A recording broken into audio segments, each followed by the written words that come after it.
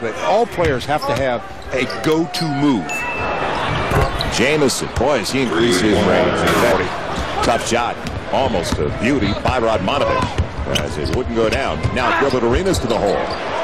He can get there, can he? Gilbert Arenas on the attack. 7-4 Washington early. And it was touched, deflected, smart save. That was going to be Lakers basketball. You always should know where you are, obviously, and if you just look up, you'll be able to find it.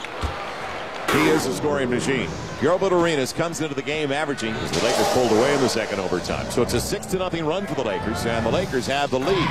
Not for long, though. Gilbert Arenas puts him back up. Gilbert Arenas, how strong is he? Man. It's not a matter how strong he is, it's how good is he. He is good. He's so dangerous. See the double team, that frees up people. Arenas puts it inside for the open man. Don't and double they didn't team recover to Antoine Jamison, former first-round pick that played for the Warriors. And turns him from the outside. So he got the board, he got the bucket, and quickly, Jamison into double figures with 10. They only have two guys that have scored. Jamison's got 10 and Arenas has 8. But that's not unusual. They got two others that are just chomping at the bit. Lottie 4 of 7 for the field with a couple of three-pointers. And once again, on the attack, the Wizards. This time, they're 3 scores, while all 5 starters for the Lakers have scored. Off the dribble, Gilbert Arenas rattles it home. It is a three-pointer.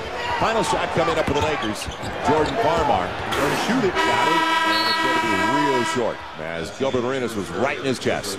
On the crossover, the reach on Smush. And technical foul on Bryant. Yep, once again. Offense up offense. Gilbert Arenas. It'll be a reach. Because if Jamison's not there, there's nothing he can do with that one. Arenas setting up, and what a catch by Haywood.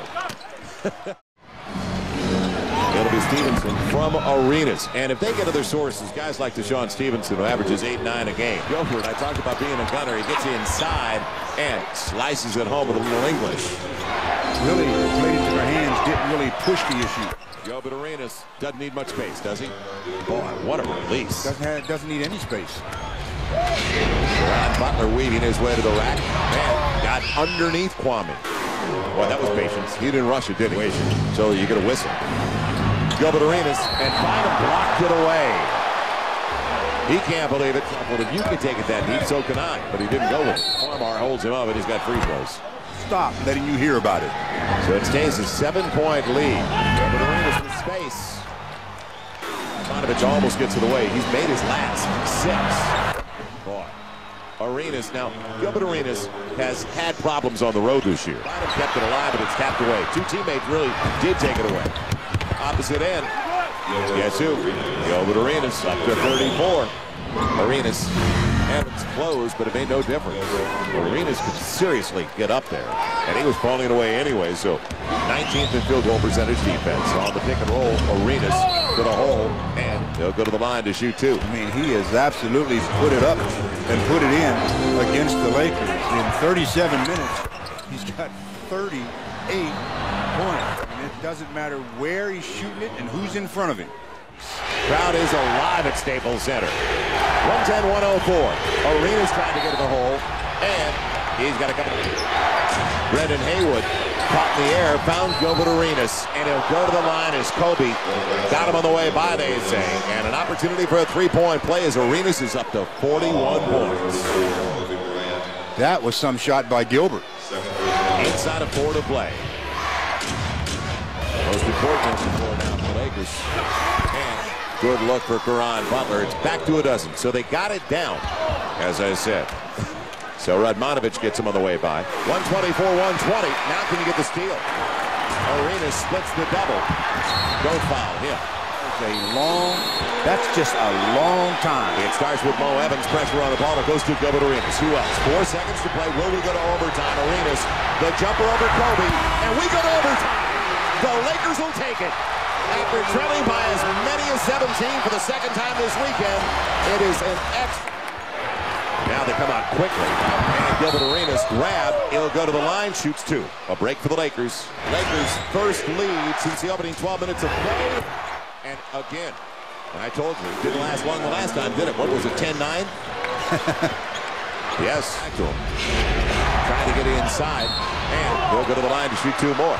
Didn't go for it. Man, Luke gambling, and it's a foul. You don't isolate like this. There he goes. Radmanovich tries to get there, but it's too late. A 1-point lead. There goes Arenas, and he's got a 3-point opportunity. Andrew Bynum came over late. He created the contact. Smart play.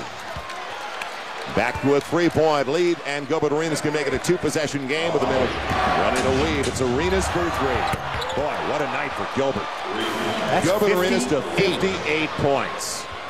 So that's a franchise record. He has topped the total of Earl Monroe. Jumps it across. Good look for Radmanovich.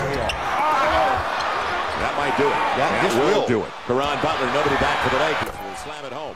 Well, see, they were in a foul situation even if they make a 3. So got a foul, and he does. And there's 60. Kwame coming back into the game for rebounding purposes. What rebound?